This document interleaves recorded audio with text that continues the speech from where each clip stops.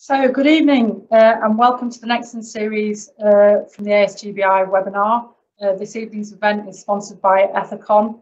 We've taken a slightly different tilt this evening, looking at health and wellbeing in the operating theatre. And just to please our Twitter fans, we've purposely organised that we've got 3 Jonathans speaking to you tonight. So there's a tick in the box for the health and inclusivity and diversity people. ASGBI Association, founded in 1920, a great organisation encompassing all aspects of general surgery, hopefully inclusive and allowing us all to meet, discuss things which are important to us. Next slide, please. So a couple of things to let you know about is that we've got the Moynihan Academy coming up, a new and exciting opportunity for trainees interested in general surgery. Formal launch is due at our first ever fully virtual congress, which takes place on the 4th to the 8th of May. We're hoping this is going to be an exciting and action-packed congress. We've already had over 1,000 abstracts submitted. So trainees that are involved in the audience this evening, I hope that you'll look out for the Moynihan Academy when it launches in May. So we've sent out a Twitter poll. We've had some quite interesting results back over the last 48 hours or so. And essentially, you're all aware that now more than ever, it's important for us all to take care of our mental and physical well-being. Next slide, please. It's obvious that all of us at some point, or certainly the majority of us at some point, coming up to 80%, have experienced back pain, neck pain, either during or after we've had an operating list. Next slide. Most of us have experienced some work-related stress or anxiety. Next slide. But very few of us in reality actually follow any form of exercise regime, either physical or mental, professional or self-directed, to help us deal with those issues. Next slide, please. First speaker this evening is Jonathan Daniel. He's a physiotherapist who started his career doing sports medicine, working from the Welsh Rugby Union team, working at the Hong Kong Seven. In 2003, opened his own company called Fitback, which is a specialist in occupational physiotherapy, looking at back pain and neck pain. Thank you, John. Thank you, Sonia, for the introduction. At this point, everyone should feel that they feel the need to sit up straight, as when I normally walk into a room, everyone's posture suddenly changes. Thanks for the introduction. I'm a physiotherapist of 22 years. I'm still a practicing physio, although I do think I'm getting fairly good at it now, but I'm still practicing. I'm not a surgeon, but I have been in theatre on a number of occasions during my training, really just looking at the terrible postures that some surgeons get into, thinking I wouldn't be wanting to work in those positions for a long period of time. I normally speak for an hour, half a day, or full day on this subject, so cramming it into 12 minutes is going to be a bit of a challenge, and for me to shut up in that time. But the idea of today is just to talk through in some of my experience, to pass it on to you, to encourage you to become a bit more active and to avoid these positions that you might be getting in for long periods. Our bodies are designed to bend, twist and turn. We don't like static positions for any long periods of time. Even if we're sat in the world's most expensive, comfortable, ergonomic chair, if we sit in a good posture for a long time, we're going to start getting aching and pain and getting aches and pains in different joints. Our bodies, if the bodies are overused and perform repetitive movements in static positions, we don't like this. And typically through everyday life and the things we do, we tend to adopt a very much flexed posture. And when I say flexed, hunched over in this position every day when we get up, we're spending time sitting down, eating our breakfast. We get up, we drive to work. In the days we used to drive to work, performing surgery, again, you're adopting those flex positions. And we very, very rarely extend our bodies. And it's not rocket science. If we spend all time in one position, those muscles at the front, so the anterior muscles become tight and stiff and shortened. And the muscles at the posterior aspect around the back, around the legs, become long and weak, and we can get basically muscle imbalance caused as well. Spending time in a flexed position, particularly around the neck, and I know the title is around back pain, but this is a whole kind of body that we're looking at. We can get cervical dysfunction as well. And if we're not extending and moving our spines in a normal range of movement, going through all the different available movements, we are going to end up with segmental dysfunction. And we often see problems in the low cervical, going into the thoracic region and presenting as thoracic outlet, and things like pins and needles and tingling in the hands as well, where we're compressing our brachial plexus nerves. We end up getting tight pecs, we end up getting neck flexor shortening, and also ending up in lots of trigger points at the base of our neck. I'm going to go on and show you an exercise video towards the end, just to, we're going to hopefully get you all out of the chair and get you up and moving around if you're physically able to do that. It's coming towards the end of the day, so we've either all been operating or we've been sat in a chair, and hopefully some of you would have got out and moved around. The common areas that we see problems, and I'm probably telling you things you already know in your profession, is tight shoulders, so round shouldered posture, compression, and potentially problems with the shoulder rotator cuff muscles where we're getting impingement as well. Very, very common in professions where you spend a lot of time in a flex posture is thoracic outlet, and this can present as tingling, pins and needles, and weakness in the arms. A very, very simple solution for this when we spend all the time in the flex position would be just to extend. And now as I've done that, I've clicked in my sternum and in my thoracic spine. I haven't done as many stretches as possible. For those of you who are sat in your chairs now, just have a little stretch, just stretch out and bend your hands back as well. And just you can feel the neural tension down your arms, and it's really, really uncomfortable. This is always worse and more painful when you do this first thing in the morning. But this is a really nice stretch, can be simply adopted throughout your time in surgery. A really nice exercise for your neck, which is when you spend a lot of time in the flex position, is to do something called cervical retraction and extension. So in that position, you're just giving yourself a double chin. So if you just tuck your chin in, hold that there, and then look up to the ceiling at the same time, it feels a really, really strange opposite movement to do. In the first few repetitions, it feels like your head's going to fall off the back of your head, back of your neck. But what this does, it helps to improve the cervical curve and helps to get and reduce any segmental problems. And this is a really, really effective exercise for reducing headaches, pain at the back of the head. And if you just perform that 10 or 15 times, you'll find that your movement increases and it also feels more comfortable. And if you can build that into your daily kind of routine to stretch, then this can be really, really beneficial as well. For me, it's all about changing postures on a regular basis. So if you're sat in a chair all day, for example, or your muscles become shortened, and we are actually in danger of becoming somewhat chair-shaped.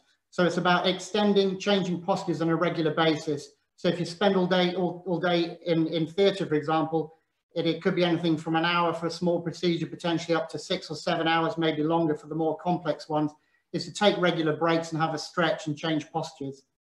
I'm going to move back away from my screen because we're going to play the video in a short while. The exercises we're going to be looking at, the first one is marching on the spot. And it's just a simple flexion in for the hips and knees to avoid. So we're spending a lot of time in that flex position. This changes the position of the hip and pelvis. We're then going to move on to squats, and this is a great way for activating the quads and the calf muscles to increase the pumping of the blood around the body. We're going to go on to calf raises, and we all know that the calves are the main muscle pump in the lower limbs. This is a really good way of increasing blood circulation for those of you who've been standing around and maybe suffering from swollen ankles.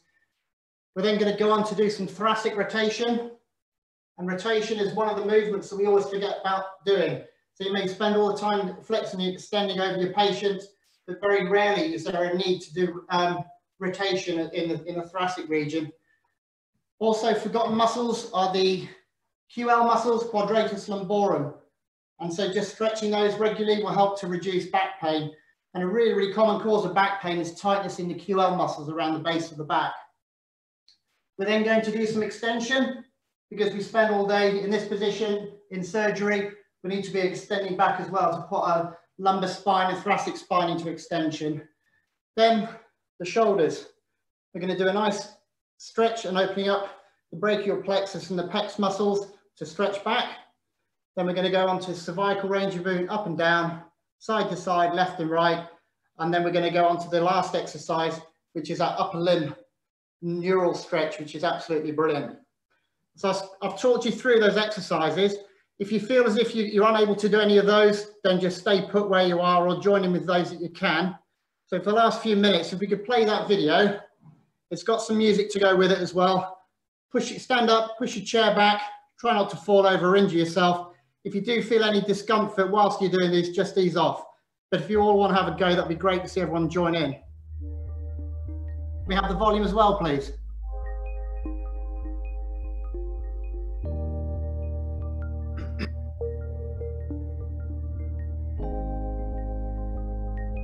I don't see any of the panelists stood up, by the way. Could you get up out your chairs, please?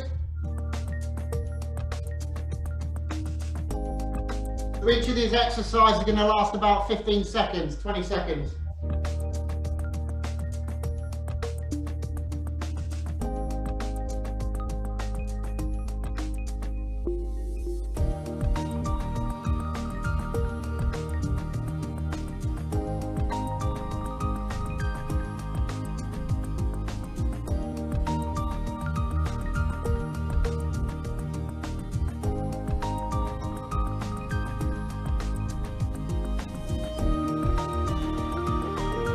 Don't feel you need to go all the way down. He's pretty flexible, as Gareth.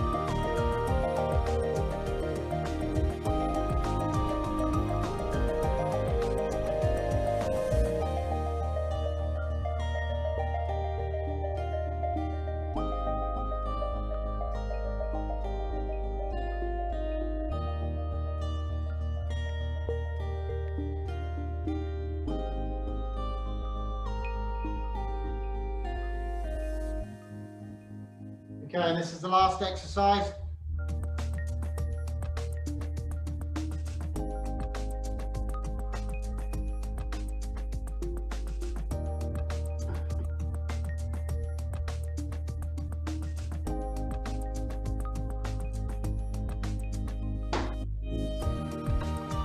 particularly good exercise for any arm pain, tingling, pins and needles, any kind of neural pain, tightness around the top of the chest. It's a brilliant exercise. Thank you. That's the end of the slides. And that's 12 minutes and 30 seconds. So I better end there before I get told off. So thank you, everyone. Thank you, John. 5 minutes of that, we're just doing some exercises, and I think we can all agree, hopefully, you're going to feel a little bit more relaxed, a little bit looser in the neck and the lower back, particularly if you've been working. I'm assured that Professor Anderson has done some deep squats in his living room, so if Professor Anderson can get down, the rest of them, I'm sure, can do it. I also think that some nice relaxing music going along with that is probably helping with our mindfulness and with our well-being in general. And with that, I'd like to introduce Kirsty Williams. She is a highly specialised psychologist. She's got 30 years of experience. Her area of expertise is usually in cancer therapy for patients dealing with bad diagnoses. Over the last 12 months, she's been working with the COVID response team in a local hospital, providing support for colleagues who have struggled with COVID. So I'd like to listen to Kirsty tell us how to look after your mind. Good evening, everybody. Really nice to be with you this evening. I asked some colleagues, having never done a presentation to surgeons before, they suggested if we could move on to the next slide, that it might be useful to start with a joke. It said surgeons appreciate a joke, so I put one out there that might just resonate at this moment in time. Next slide, please. I wanted to look at the impact of COVID-19 on the mental health of surgeons and took a little bit of a look at the research that's come from 2020. The current medical crisis, if we could move through the slides, please, lovely, has been an unexpected global challenge for all of us. And as we can imagine, it's evicted many of us from what would feel like comfortable and normal routines for us all. One of the things, next slide, please. One of the things about the current crisis is it requires not only the entire population to engage with what's going on at present, but it also means that clinicians, particularly surgeons who are in more senior roles, are expected to assume broad leadership. And as we would sort of know, there's generally an expectation from surgeons that they will be at their best at all times, which is something of a big expectation in a situation that's constantly unfolding, or has been certainly at the start of this. Next slide, please. And what we know is that generally most physicians, when they're asked about their sort of general wellness, they will say that that comes from a sense of personal accountability, a sense of being able to practice in ways that they feel are competent, moral, and that fit with their sort of, social schemas. So there's been a lot at the moment about the sort of COVID-19 crisis that has basically challenged the status quo for many of our medical colleagues and surgeons in particular. The most recent BMA survey, and I was really curious about the results of the polls at the start of this evening, in 2020, said that they found that 41% of doctors were struggling with depression, anxiety, stress, and burnout, that they felt was being made worse generally by their work. And 29% of the poll stated that as a result of the ongoing crisis and pandemic situation, that they felt that this had deteriorated significantly. So in some ways, quite worrying statistics, really, in terms of the impact of just generally the work that we do, but also then the overlay of the current crisis situation. Next slide, please. And my apologies for perhaps the pronunciation, but Balasubramanian and et al. In 2020 looked at the main factors that surgeons in a poll suggested were affecting their mental well-being. The suggestion was that many people related that they had been seeing people dying at a rate that they'd never really experienced before. And for many surgeons, they had been displaced from their normal roles and put into unfamiliar situations. More remote reviews were happening with patients. And as such, there was a lot of grief for the lack of physical and human interaction that would normally happen with patients, and that many people felt, conferred a degree of emotional relief, that capacity to sort of deal one-to-one with your patients and actually to see families actually was part of the way that many people felt that they coped with their jobs. Some of the surgeons had been talked about being sort of displaced into very, very unfamiliar roles, and started to talk about the sense of their vulnerability, really.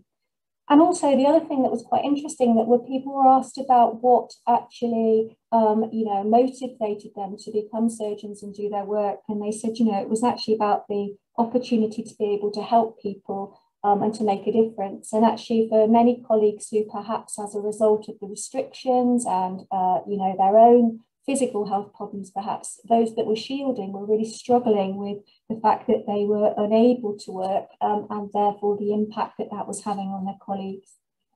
Next slide, please. So we looked a little bit at some of the qualitative research about what people were actually saying in terms of the impact that they felt the pandemic was actually having on them as people. I signed up to be a doctor, but my family didn't choose this career path. I feel like I forced the risk on them in some ways, and I just feel I can't get away from the guilt of that. I feel I've aged considerably over the last 3 months with variable levels of anxiety and stress. It's been a real roller coaster of emotions whilst trying to continue to practice safely and also to protect my staff. Everything at work's just felt so much more frustrating and exhausting. Every day at times has felt like wading through treacle. The fatigue after wearing PPE all day cannot be underestimated. It impacts on what I physically and mentally feel that I could do after a shift at work. And just a few sort of examples there of sort of colleagues who've talked about the impact of the way that we're working now and the fact that they're feeling this is having a detrimental impact on their mental health. Next slide, please. One of the things that we know from our jobs generally is that the work that we do, anybody that works, in the face of intense human suffering we know that can have an impact on our inner lives and our sense of self. And actually one of the things that has come from the research around the pandemic is the sense of vicarious trauma, that almost on a daily basis, physicians are being witness to either personal crises in their own lives, in the lives of their families, but also in the impact that that's having on patients and patients' families. And one of the things that McCann and Perlman talk a lot about that in terms of vicarious trauma, which has the capacity to sort of completely alter our internal framework of the world, is that we are starting to sort of question fairly well established sort of the constructs that we've held about life and actually coming back and starting to question those. Next slide, please. So what might we notice if we are, as a result of the things that we're being exposed to, both in our working lives, both in terms of the media coverage, both in terms of the impact on family and friends and colleagues, is that vicarious trauma will play out in a number of ways. There's a sense often of feeling quite fearful, and that for many people who usually have a sort of sense of control and autonomy over what they do may not be a very normal feeling at all. Helplessness being common, that actually where you would normally be able to execute a solution or find a solution or do something, often there's a sense of not always being fully in control of our experience. And also the other thing as well is that sort of sense of often being in the role of an observer. So rather than being able to actually execute a solution and follow that through, many clinicians are describing that they're having to almost sit back and watch some of these things happening and feel powerless to sort of make change about that. What we know about vicarious trauma, which if left sort of treated, or that we don't do anything about that, it often leads on to the more significant career-changing things like compassion fatigue and then eventually burnout, where people end up sort of getting to the point where they feel either empathically numb or so overwhelmed with the experience of others that they actually find themselves withdrawing from the profession. And the other thing that's really important to note in this, given that currently we're actually in it and we're in the middle of this situation, it's yet to pass, is that the psychological processing of any sort of traumatic experiences that we witness is often a very latent thing. So we're sort of, the lights are on more often than not, but the actual, you know, the actual felt experience of that in terms of what we think and we feel about it is often going to come much further down the line. Next slide, please. This is a lovely slide by a lovely guy called Matthew Johnson, who's written a book for health professionals, but also patients, on the impact of, depression and anxiety. And he writes cartoon books for adults. And I just thought this was a lovely statement, really, that over 24 hours, we process up to 70,000 thoughts. And that this is basically, the brain never shuts up. And as you'll probably all be aware, you know, we are, from an evolutionary perspective, hardwired to be pretty pessimistic. So actually put us in a pessimistic context where there is an omnipresent threat, then most of the time we're sort of operating on a fairly high level of alert, which is absolutely exhausting, as most people will probably be aware. Next slide, please. So we've got to a psychological bit. Firstly, it's okay not to be okay, so we'll be a little bit soft and fluffy with that. I think it's true to say that most of us like a degree of certainty. We get our internal sense of feeling safe by a sense that we're largely in control of our experience, choices, decisions, albeit that this is a slightly naive stance, really. It's an intellectualization of how we feel safe. COVID, however, is one of the examples that suddenly wobbled our sort of preferred status quo. It's put us into situations where we may suddenly be experiencing an awful lot of uncertainty, a loss of autonomy, and we're feeling a sort of sense of feeling unsafe and uncertain, unsafe psychologically because of the amount of uncertainty that's around us. And actually that often results in a good dollop of what we might refer to as existential angst. Who am I? Where am I? What am I? What am I doing? What's the point of this? Where are we going? So one of the things that we habitually strive to do is to put the certainty back.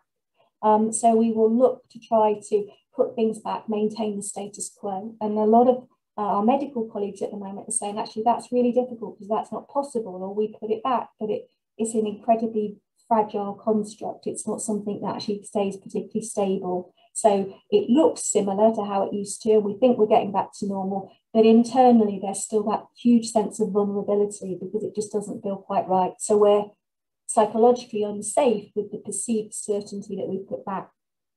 So the thing that we're going to try and work for in the last little bit of the presentation today is to see if we can orientate ourselves to a place that might have greater psychological resilience. So that is ostensibly trying to find a way that we can feel safe enough, grounded, rooted within the inevitable uncertainty that is just a given in life, a given certainly with a global pandemic, and actually just it was always thus, really. So the idea is that we're going to see if we can find that psychological rootedness, that groundedness within ourselves. So it only took me to slide 9 as a psychologist to bring in the concept of mindfulness, which I think is quite good. I fooled you all of that way along. So I'm just going to put the next slide up. And I know that my lovely colleagues here have assured me that this presentation is available afterwards. So these are sort of some quantitative details I thought would be good for a group of surgeons that might just actually validate why mindfulness might be quite helpful. So if we could put the next slide, please.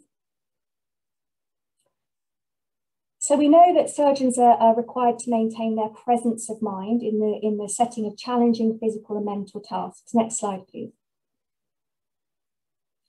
And one of the things, now I'm told this, and I'm not making a judgment as a psychologist, that actually personality traits such as perfectionism, intensity, which might have actually facilitated success in the competitive environment of training to be a surgeon, you know, that sort of really competitive race to get very, very highly eligible places, may also be that sort of Achilles heel later on and may manifest themselves as intolerance, impatience, contributing to frustration and anger, particularly if we feel that we're not able to sort of have that autonomy and control that we might be used to. Next, please. So what we know, and apparently evidence tells us, is that mindfulness meditation practices can actually be really, really useful to cultivate in our lives as surgeons or in the work that you do, because it doesn't in any way diminish the motivation, but it allows us to practice that, cultivate that opportunity to be able to respond to what it is that we're experiencing as opposed to being reactionary to that. So I'm just going to put up another, if we just follow that slide through, there's a little couple more bits of information there. But I'm going to move on to the next slide in terms of talking a little bit about mindfulness. So what we know is that a lot of the time in our sort of the way that we interact with the world is that more often than not, we're sort of going through the motions, we're on autopilot.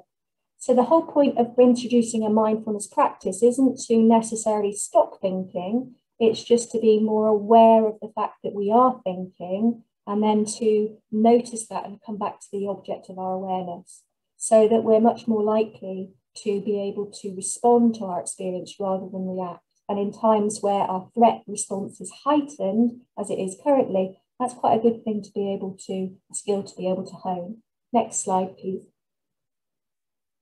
And as we know, when we're stressed, we can't see the wood for the trees. We're quite reactionary in terms of the things that we might do. And that means that we become quite habitual, really, so that we go through the day in very rarely present to our own experience. So we're sort of going through the motions.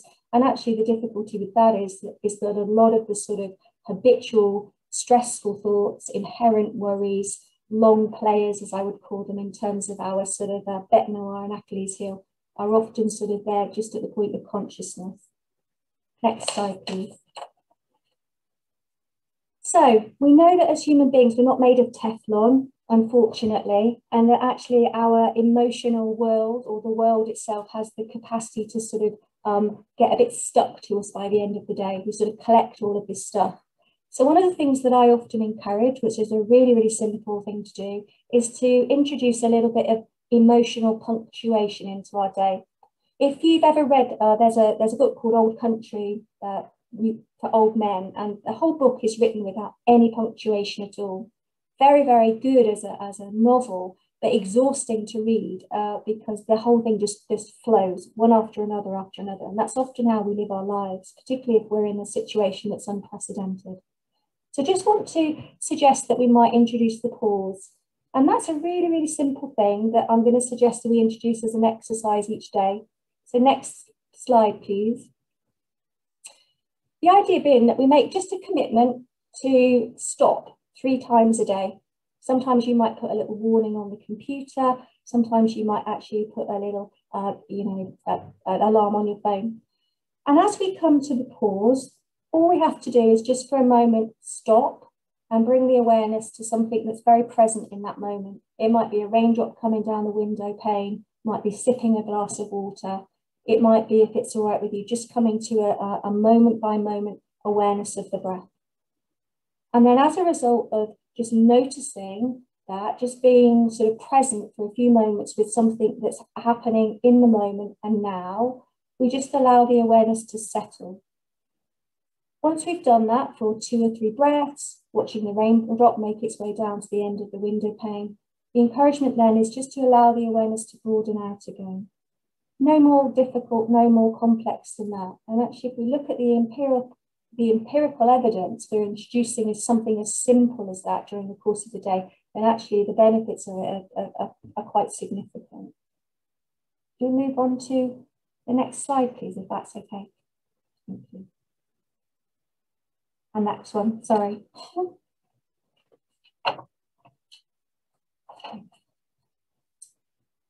And the next slide. So mindfulness for busy people. A lot of people say to me, actually, I'm busy, I can't do this mindfulness stuff. I can't be sitting in a Zen position with me, legs crossed, just staring at my navel for 4 hours. I've got a job to do. More often than not, the best mindfulness practices is to bring them into your everyday. So I had a lovely chat with a doctor the other day who was saying to me, I just can't be doing with it, I just haven't got the time, I'm too busy. And I said to him, well, can you bring mindfulness into having a pee? As you stand over the loo and you're peeing into the water, just be aware of the, aware of the wee hitting the water, aware of the fact of whether, water comes up. Just actually bring awareness to the activity that you're doing rather than mindlessly having a wee and thinking about 1,000,001 other things. So it's actually very, very simple to bring very basic mindfulness practice into our daily routine. And that in and of itself can be enormously helpful to sort of manage our well-being. Okay, next slide, please. I'm conscious of time, so sorry if I'm rushing a bit. I just want to tell you a really brief story before we finish, dead quick. I also heard a stereotypical response that a lot of people in surgery like golf as well, so I'll try and marry it with golf. There's a lovely story about the development of a golf course in Calcutta. They wanted to develop the most prestigious golf course going. So they set up this golf course. It was wonderful, beautiful fairways, beautiful, beautiful environment. And they invited all of the most prestigious golfers from all over the world to come and play. Went down really well, except for one problem, that every time anybody teed off, the monkeys would come and nick the balls. And obviously that didn't go down very well at all. So they thought, right, we're going to have to do something about this. They built walls around the golf course to try to stop the monkeys invading and coming over and nicking the balls. Unfortunately, monkeys climbed, so they still got on the fairways, they still nicked all the balls. They tried to lure the monkeys away with sort of veg and sort of mangoes and fruit and things like that. Monkeys thought this was great. They brought more monkeys. They brought their mates to try and nick these as well. Didn't work. Eventually, they tried to ship the monkeys away with the van and see if they could relocate them. Equally, really difficult, because the one colony of monkeys moved out and a new one came in. So they sat there and thought, we're going to have to do something about this. What can we do? So they decided that they would create a novel rule for the golf course. They sat the golfers down and they told the golfers that they would need to play the ball from where the monkey dropped it. This did not go down very well, as you can imagine, for people who had trained a long time to play golf well, who were used to doing that. And actually the idea being that life's always dropping our balls, isn't it, where we don't want them. And maybe the challenge in this global pandemic, maybe the challenge as a result of the experiences that you might have had through this time, might be about seeing whether or not you can take up the challenge and play the balls from where the monkeys have dropped them. Let's see. Thanks for listening today. Kirsty, thank you. That's been brilliant. And I think it's a lot of food for thought. And Kirsty did mention earlier that all these videos and references will be available in the Members Hub from the ASGBI website early next week. I've processed 84,000 thoughts while you were doing that talk, and I'm sure plenty of other people have too. But if you look at the bottom of your screen, there is a Q&A chat facility. So if anyone's got any questions for Jonathan or for Kirsty towards the end of the meeting, we'll hopefully be able to air those for them. So please start getting involved. And we've thought about our health and well-being. There's things that we don't have much control over. There are hazards in our operating theatre that we can't do without. One of which is surgical smoke, and I think Hannah Carson-Boyd is going to is going to give us a quick overview about the evidence at the minute, talking about surgical smoke and how that affects our health. Thanks, Hannah. Good evening, everybody. Next slide, please, Vicky. So just as Sonia said, a few brief slides just about surgical smoke and the potential impact on our health. Probably an image that most of us are very used to seeing. Surgical smoke is the gaseous byproduct which is produced when the tissue is dissected or cauterized by heat generating devices, which, as we probably most commonly are familiar with, is the diathermy in general surgery. During the general surgical procedures, the heat from the diathermy causes the target cell membranes to break down and rupture to their boiling point, and this subsequently produces a plume of smoke, which mostly contains water vapour that is released into the atmosphere in theatres. The charring of these adjacent cells can also release harmful contaminants, such as carbonized cell fragments and gaseous hydrocarbons. These diathermy emissions have been sampled and analysed, and a number of studies have suggested that they can contain toxic gases, particulates, and, as I said, water vapour, which can be usually unable to be seen by and invisible to the naked eye. The chemicals that are suggested to be in the greatest quantity include hydrocarbons, nitric acid, phenols, fatty acids, but one that's most of a concern is something called acrylonitrile, which is a colourless liquid that can form hydrogen cyanide, which again, as we all probably know, is potentially carcinogenic to humans. Hydrogen cyanide can also act synergistically with carbon monoxide to impede tissue oxygenation. Next slide, please. So to date, there actually has been limited research and evidence produced regarding what the risks are.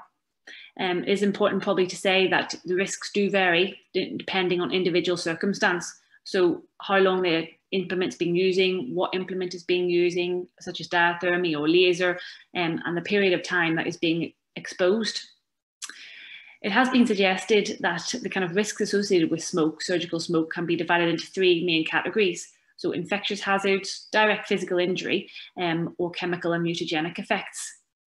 In animal studies, it has been kind of documented that virus cells can be transferred in surgical smoke, and that these can cause acute and chronic inhalational injury.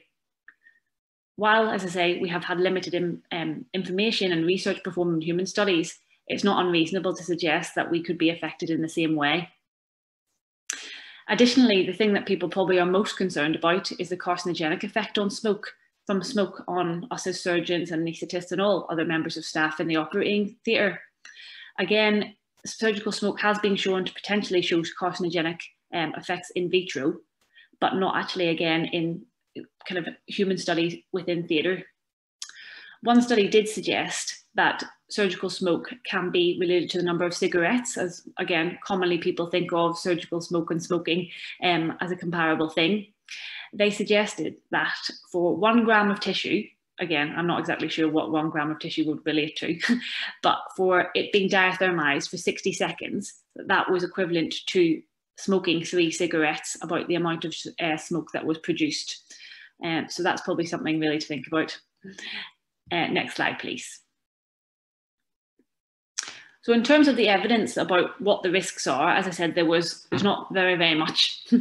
There was a systematic review performed by the Health and Safety Executive in 2012, which again is a few years ago now.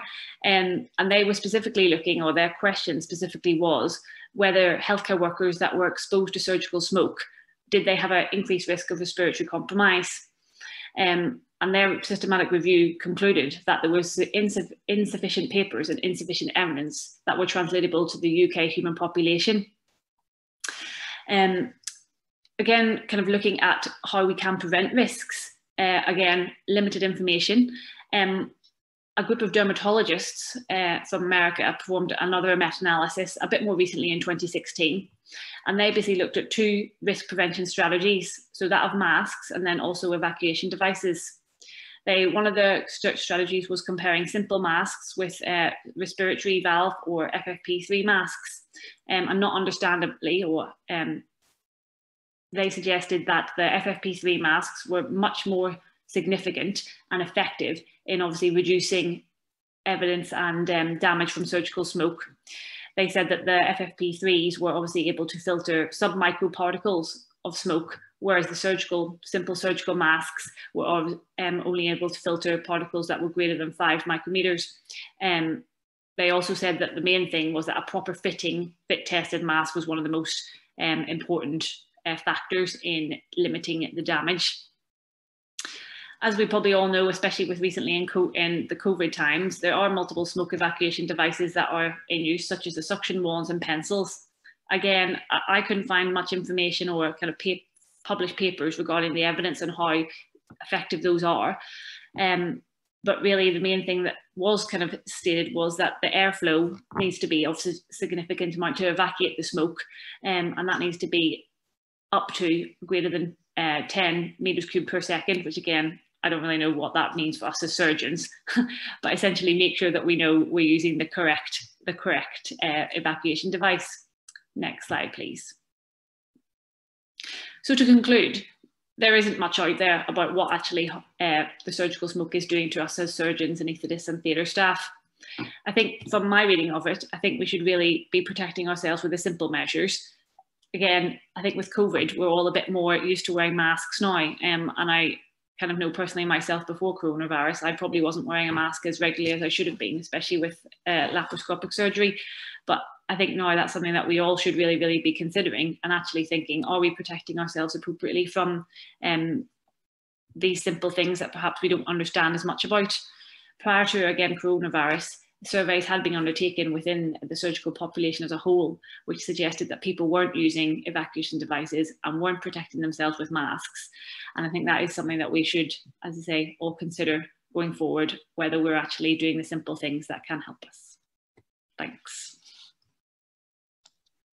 Thank you, Hannah. Hannah's going to night shift, so I hope if you're operating tonight, Hannah, you've got a I'll put my mask on. Free mask on and save yourself. We were hoping that Hannah's talk would run into our sponsor talk from Ethicon, because I think they're going to talk to us about a little bit of the kit and equipment they've got to keep us safe.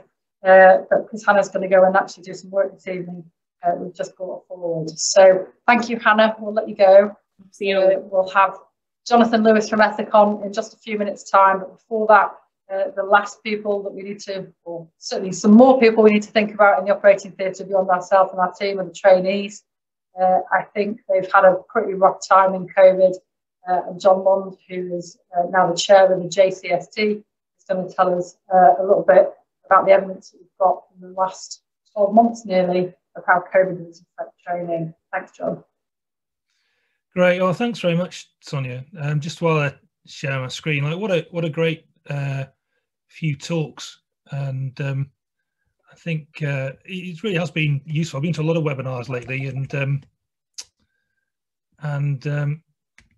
let's get back and start the talk. It really is some of the most useful things I've heard for a long time on any of these things. So well done, and thanks very much. So I was asked, I said, what shall I talk about? And I was told by somebody quite senior in ASGBI not to do any of the touchy-feely stuff because we've got an expert for that, and obviously we've seen Kirsty give a great talk on mindfulness, etc. Certainly going to make a difference to my day. And so I was asked to tell you some facts about things, but hopefully we'll talk about how to look after your trainee. It's been a really difficult time, as Sonia said. Everyone's been through a lot. Trainees have been through more than us, because it's much more likely to be redeployed and much more likely to be at the sharp end of all this. And you know, and everyone's had a difficult year, so we need to start looking after people. Hang on. So this is what happened normally. People start training and then have a relatively steady trajectory all the way to CCT, and then this happened, and then this happened, and everyone's trajectory for training towards CCT got knocked off. And people are really starting to wonder when they're going to start making progress again. And we know that logbook numbers are down by about half compared to 2019. And this, and of course, affects not just the operating areas, but all areas of work, except perhaps emergency care. And it's all regions and all specialties, as I'll show you in a minute. So I think the theme of this webinar is trainees need good trainers like they never have done before. And if you're a trainer, you need to look after your trainee like you never have done before. So here's some data that we've got from e-logbook.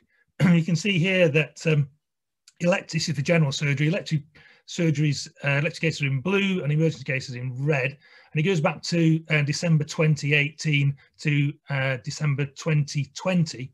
And you can see that everything's ticking along reasonably constantly in elective emergency cases. And then COVID starts in March last year, and there's a massive drop off, particularly in elective cases, which never recovered, and then starts to dip again as the third wave hit late in last year. I've just seen the data today for January, and that curve continues its path downwards. Emergency cases dip for a while, but then return to normal. So a big impact on logbook cases. You can see here the results of ARCP outcomes in 2019 and 2020. The green on the top line, the green are the outcome ones, and red any other outcome.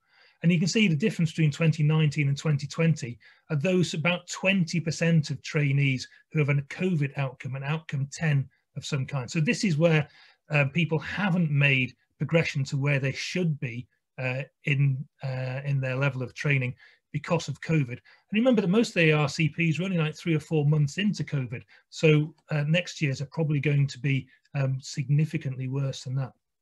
And if you look at what part of the country is affected, well, no part of the country is spared.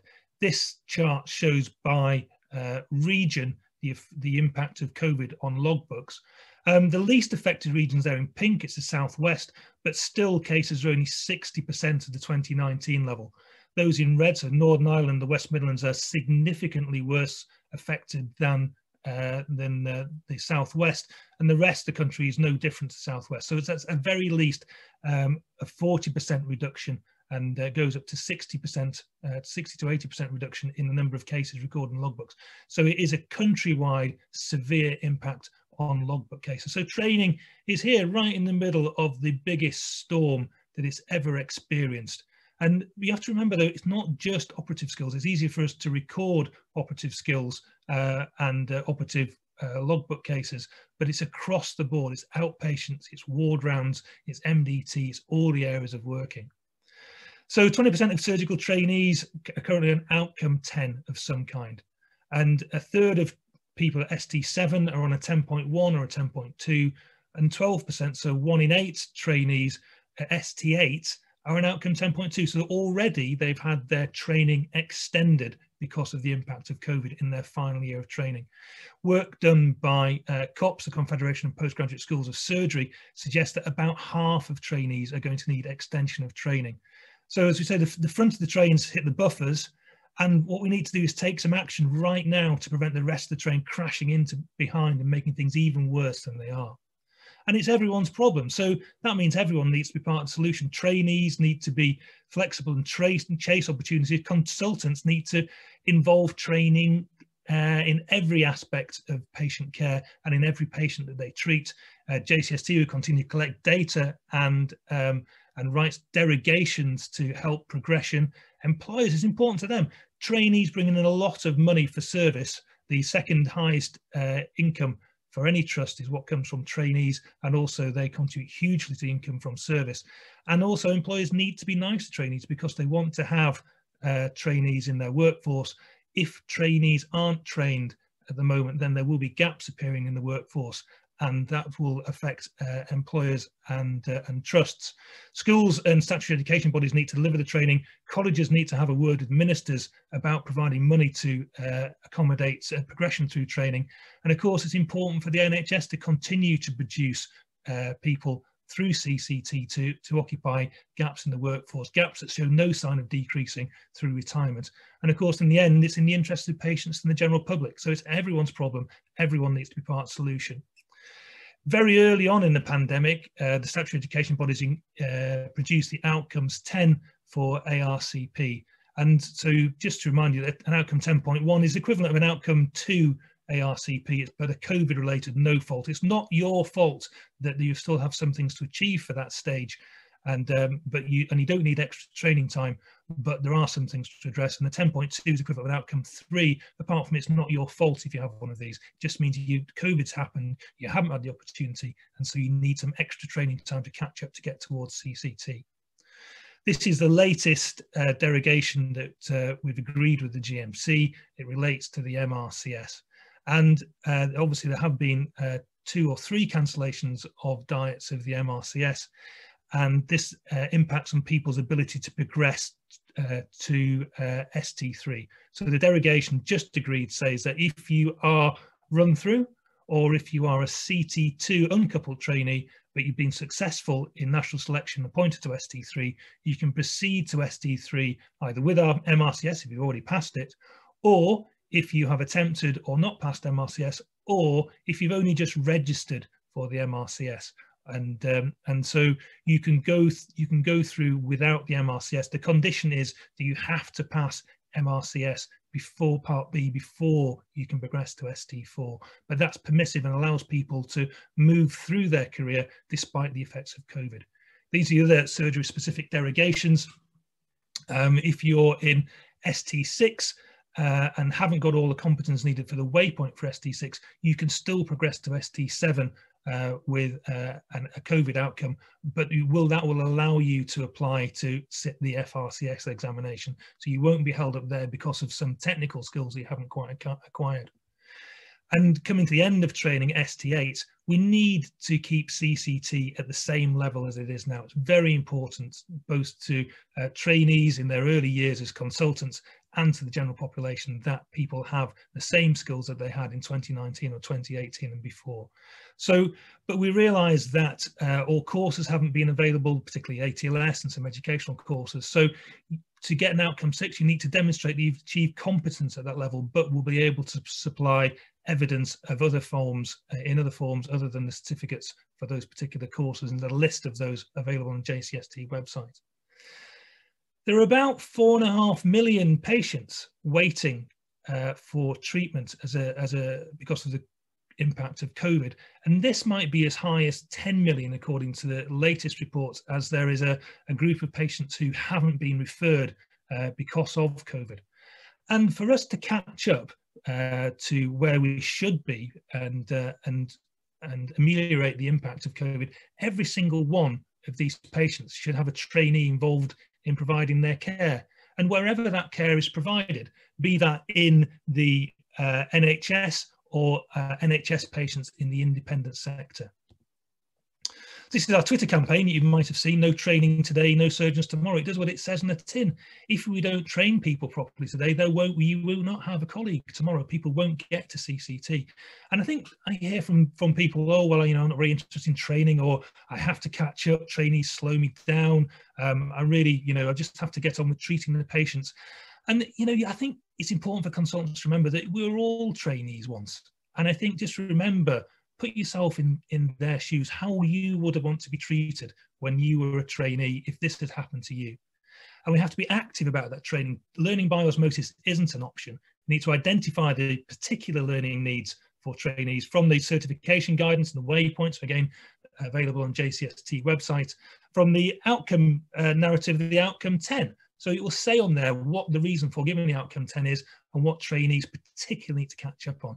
There's a new version of the multiple consultant report released just today on ISCP. It's going to be really important for trainees to identify their own learning needs through the trainee self-assessment, and also for trainers to be able to identify what the impact of COVID is and perform what's essentially a gap analysis between where trainees are now and where they should be for their time in training through the MCR.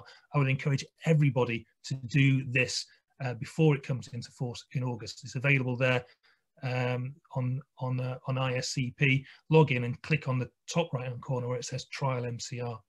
And we need to actively plan for training in all aspects of the job. So not just theatre. It's easy to just think about operative things, but it's about clinic, it's about the MDT, it's about training on ward rounds to get people back up to speed again. Some people have been redeployed for quite a while and will need some active training to get them up to speed on ward rounds, for instance.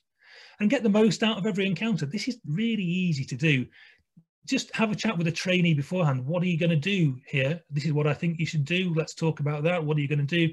And then afterwards, talk about what they did. It's as easy as that. But good feedback is vital to help people progress as quickly as possible. And just encourage and support your colleagues. So I imagine everyone in the webinar is quite a keen trainer. But if your colleagues are a little bit more reticent, encourage and remind them where they came from. They all used to be trainees once. There are a lot of tips in this joint document you can find on the JCST website, developed jointly with ASIT, BOTA and the Confederation of Postgraduate Schools of Surgery. It's making the most of every training opportunity. Just some tips about what to do to help people get back on that trajectory towards CCT. And it's easy again, isn't it? It's expose trainees to every possible training opportunity, and then make some plans. You know, what's happening next week? What should we do? Who's going to go to what? Who needs to do this anterior section? Who needs to do this hernia? And get people to those places. And if you've got an extended team that you work with, make sure that they're doing the things to backfill what the trainees might do, to release trainees to go to outpatients, to go to endoscopy, to go to theatre. And then it's really important, I think, to give better feedback. It's much, you train much quicker by knowing where you are, by knowing what you need to do and do that. You can do it specifically case by case. You don't have to fill in a work-based assessment necessarily. You can just sit down and have a chat afterwards. Or you can do it generally with the MCR and the self-assessment. Again, very important for producing bespoke learning plans. And then involve a trainee in all the clinical work. Any trainee can get involved in anything: clinics, ward rounds, emergencies, theatre, MDT, and even paperwork. Every single patient is an opportunity for training.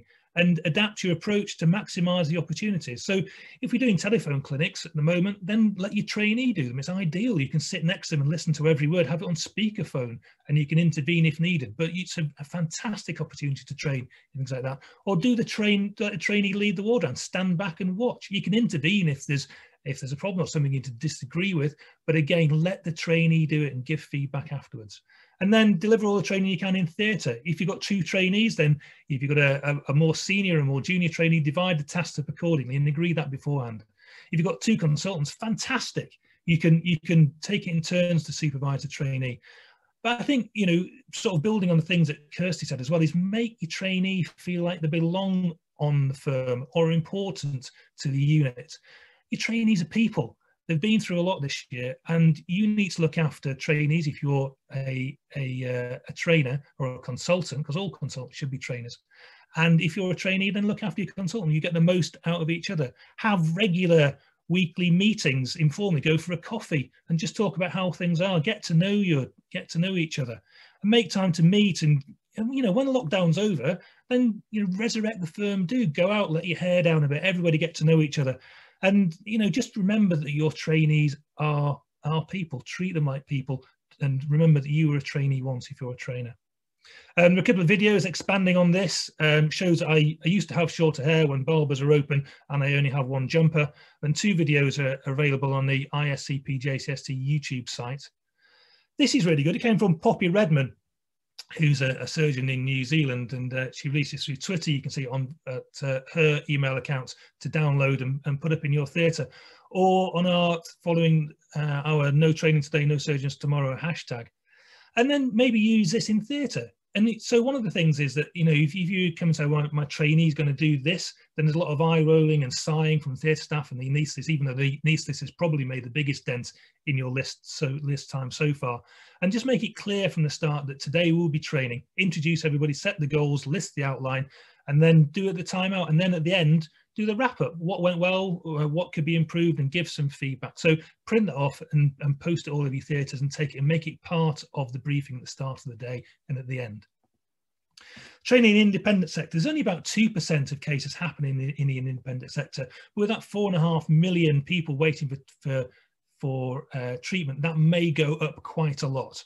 And so training in the independent sector can happen. You can read it there. There's again, the document is on the JCST website. But it's open to everybody, NHS patients. Trainees have to provide only their ARCP summary and their Form R to independent sector. No extra paperwork, no other shilly-shallying from the independent sector. And you're covered by NHS indemnity, although you should all have other indemnity aside from that. And then train as you do in your NHS hospital are the same patients, they're NHS patients. You've got the same trainee, you supervise them the same, using exactly the same assessment tools. And if you have problems, then escalate it to your head of school or to the postgraduate dean. If there's any pushback at all from the independent sector, the contract's there, they're obliged to do it. Everything I've talked about is available on this www.jcst.org. For those who haven't seen it, in this section down here on the right from the home page, key documents, it will take you to this page here where all that COVID-19 related paperwork is, and guidance from the Academy of Medical Royal Colleges, GMC and statutory education bodies, lots of other things on there as well. It's not the most frequently visited website, but it's all there for you. COVID's not going to last forever, and so we're going to see this soon. It's going to be a sunny day again, and we're going to come out the other side. So whilst it seems dark now, it is going to get better. The weather gets warmer, the vaccination takes place. We just recently had the plan for release from lockdown.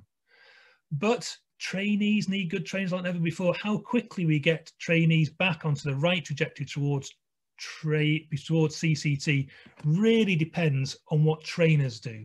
So it's up to you as trainers to get people back there as quickly as possible. They can carry on in this deflected trajectory if we don't do anything. So get people back on trajectory by intervening. Your trainees need you. That's the long and the short of it. Train people, do it well. Remember, it was you once. Thank you very much. Brilliant. Thank you, John. I'm sure there's going to be a couple of questions that are all coming through on the chat. Everyone that's participating at the minute, just let you know we are running slightly over time. I think if I can borrow another 5 or 10 minutes, some questions to go to the panel members. We're just going to launch the poll that went out prior to the webinar starting this evening, while Jonathan Lewis, our Ethicon sponsor, prepares to share the screen. If you can, Jonathan, so you can just go through some of the Ethicon equipment for us. I just want to take the opportunity on behalf of the ASGBI to thank Ethicon for their sponsorship. They're going to be sponsoring a series of webinars right the way through the year, and we're grateful for it. So if people want to just answer the poll just now, if Jonathan starts to share his screen, please.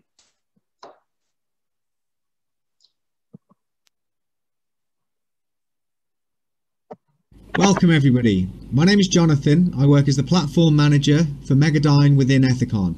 Thank you for attending this session. I hope you find it informative. We're going to cover safety in surgery and how Ethicon endeavour to create solutions that align to safety improvements for patients and staff regarding electrosurgery. Historically, Ethicon Energy has been associated with the harmonic scalpel.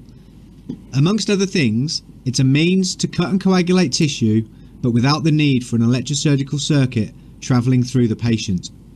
As you can see from this slide, harmonic is accompanied by advanced bipolar NCLX1, as well as traditional monopolar approaches that encompass novel proprietary technologies. It is these technologies I will focus on today in order to address safety in surgery in line with return electrodes, smoke evacuation and Sharp's injuries. With regards to electrode safety and reducing the associated problems with sticky pad types, Megadyne provide a capacitive style reusable return electrode. It lasts for 2 years and is appropriate for patients above 350 grams right up to your bariatric patients. The Megasoft pad is comprised of an insulated gel material surrounding a conductive mesh material.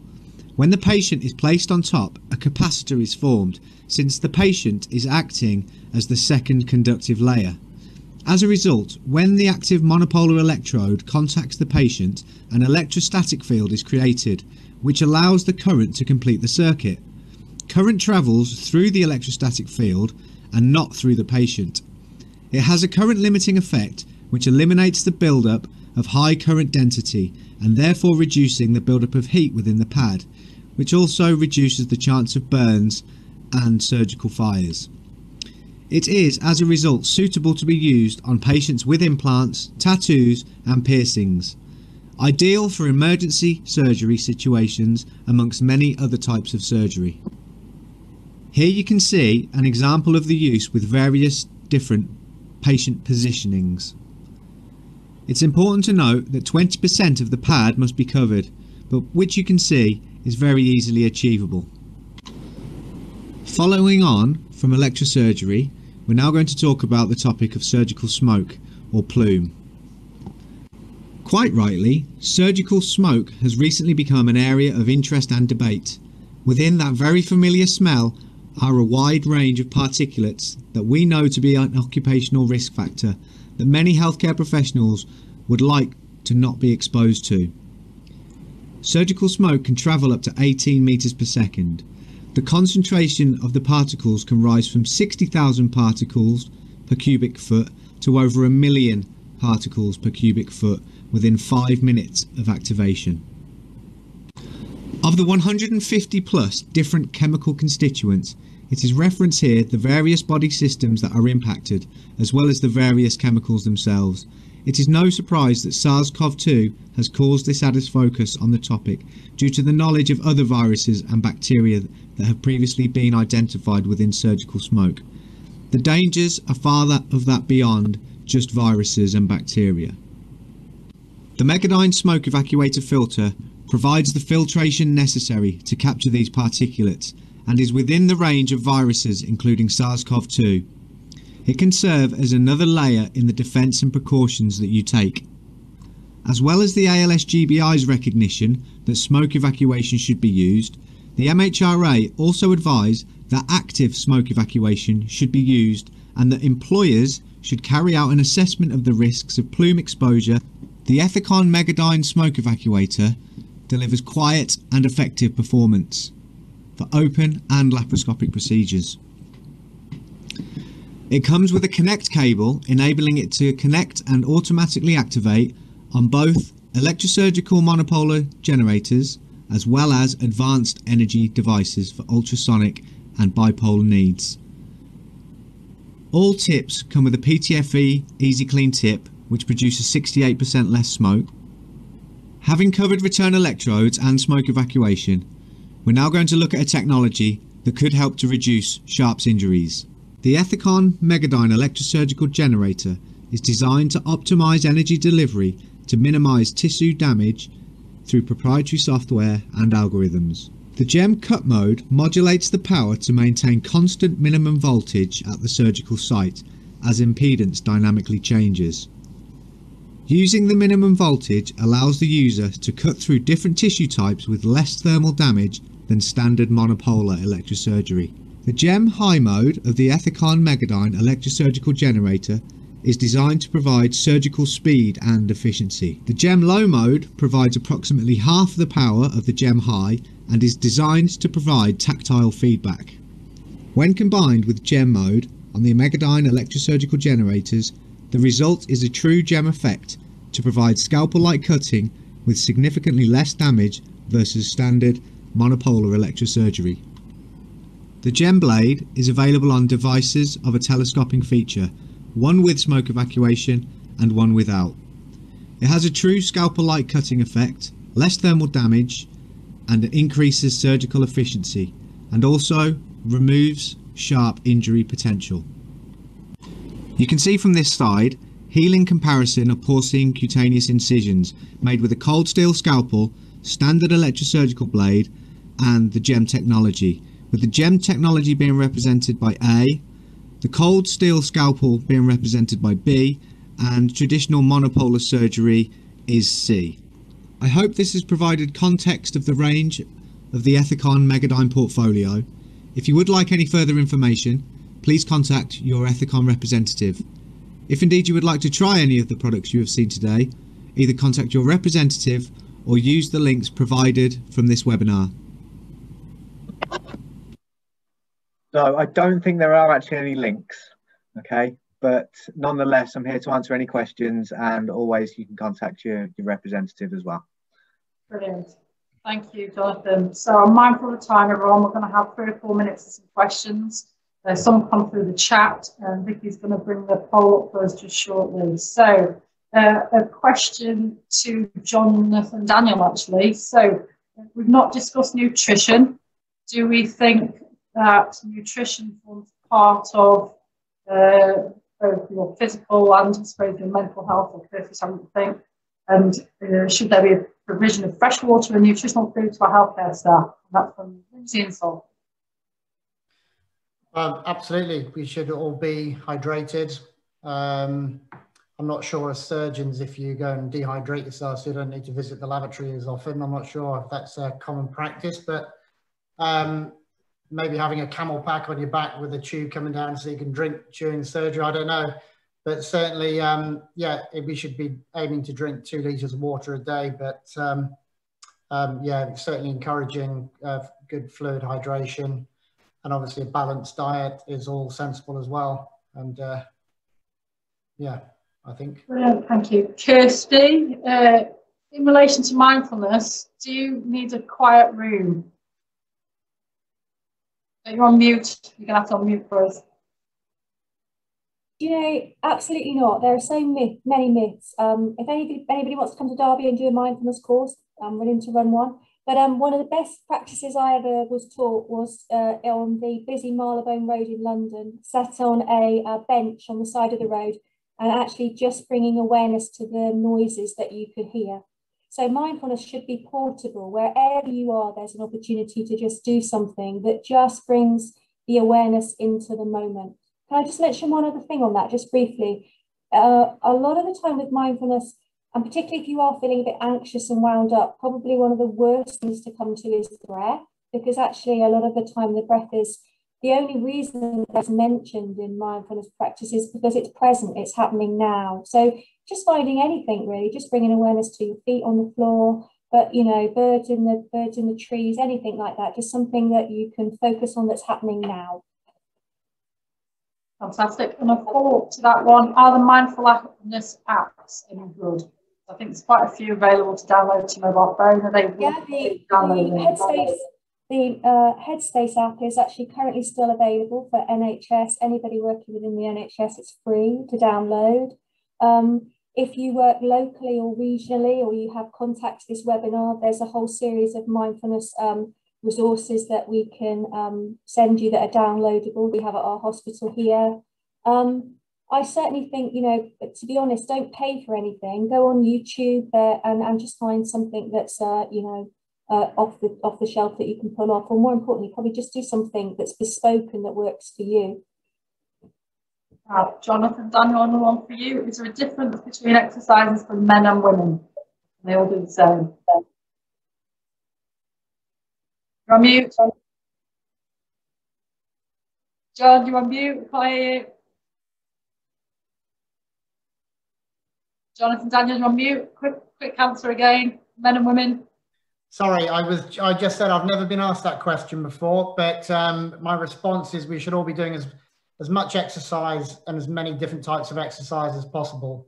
Obviously, being pregnant, being a woman who's pregnant towards the end stages of pregnancy, we need to alter things a little bit differently and change the focus to different types of exercise. But yeah, key message is do as much as possible. Should exercises be part of the surgical brief at the start of the operating list? Yeah, let's have a good warm up in the surgery. Yeah, absolutely. A quick question for John Long, which is quite topical after Radio 4's news bulletin this morning. Do you think that the MRCS exam will disappear and it will be trainee and trainer-led assessments forward? Not yet, but maybe in future. I mean, that could be a good long-term plan. We need to be able to assess knowledge in some form, but I think that certain parts of the exam could easily be replaced by the MCR as a work-based assessment. What we need to do is get more confidence in that as an assessment tool over the next 2 or 3 years, and then see where we are. But I think that's entirely feasible. But there's probably still going to be some sort of knowledge test. Thank you. So just going back through the poll, I think a couple of people have recognised that they've probably had more pain than they necessarily thought they would have done, and looks like more people have recognised that they've suffered work anxiety related stress than they would have done. I can feel Jill Tierney's stress that I've run 17 minutes over time on my very first webinar, being the Director of Emergency Surgery. So apologies in advance. I just want to take an opportunity to advertise our next webinar, which is coming up very shortly on the 1st of April, small bowel obstruction. Jill's going to time that perfectly and chair it for us.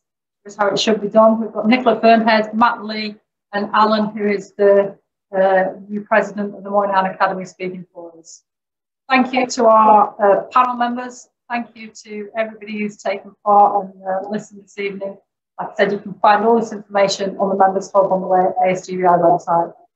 Good evening.